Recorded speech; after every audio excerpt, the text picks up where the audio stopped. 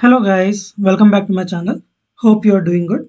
Today we are going to discuss about UI kit in PEGA and what is the rule set and what are the different versions that are released by. So let's get started into the topic.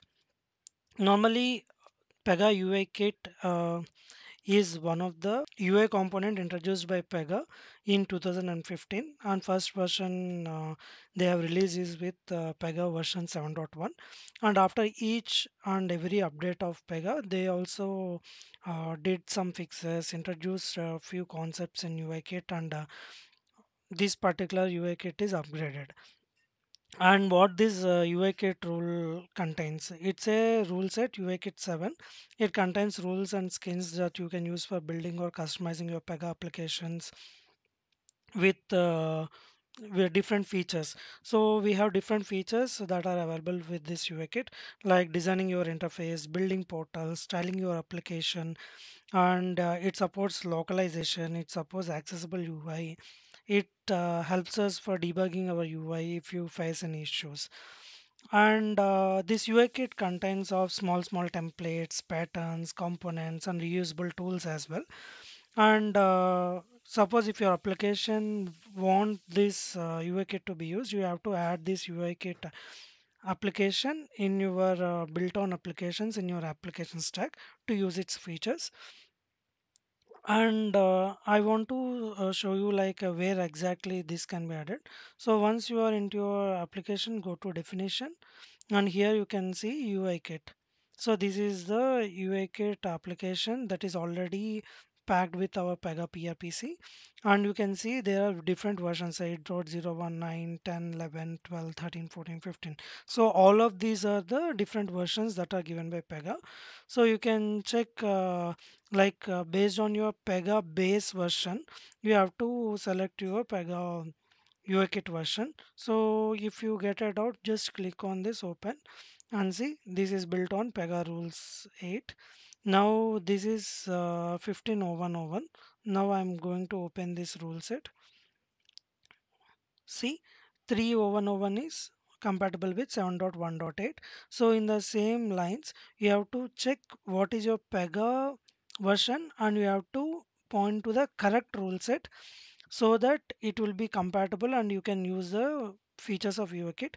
Now in PEGA Infinity we are not using much. Why? Because PEGA itself saying indirectly not to use this UI kit, because we have got Cosmos UI, React UI, and Constellation as well.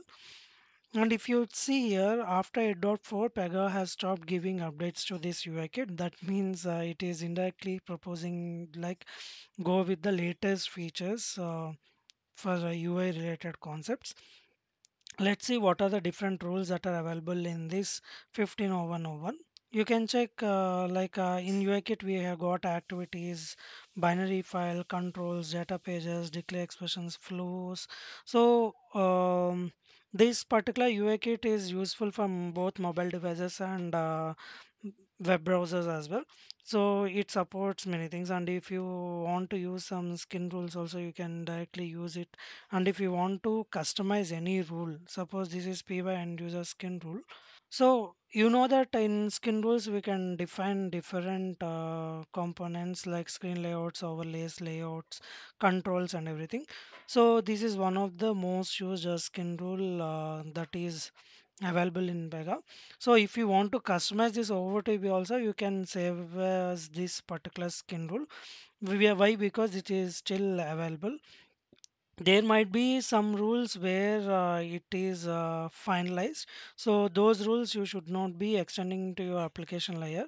That is what rule resolution says. You can go back to my video where I have explained rule resolution concept very precisely, and you can see final rules, withdrawn rules. So withdrawn rules means we should not use, even though you have already customized in your application, that's fine, but extending this withdrawn rule is prohibited. And final rules you can check as well. See, there are many final rules that are there in UIKit 15. So these particular final rules you can use only from this particular layer, but you can't extend your application and use it. So this is about UIKit, and what happens. So suppose if you have imported UI kit, right? It's very easy to make our application use building of sections with the ready-made templates that are already given by Pega. And if you want to customize, as I've said, you can do it. And this is all about UI kit. If you have more queries on UI kit and all, you can just go to this rule set and you can explore, and make sure that whenever your application, suppose a few applications, I know that they might be hesitant to upgrade their version. So in that scenario, it's better to check what is the latest or updated uh, rules, and what are the different changes that are already there in version wise. And by seeing this compatibility, you can check that and you can define here. Suppose your application is pointed to 8.1, so it is compatible with 12.01.01. So under your application you can give 12.01, so it will be syncing with this particular version. And you can see that this UI kit hyphen 7, they did not rename this particular rule set name also. Why? Because this is introduced from 7 and Pega has extended the same. Thanks for watching this video. Hope you understood this concept. Please share, comment on this video if you like it, and please subscribe to my channel as it is free of cost, and you can listen more videos from me.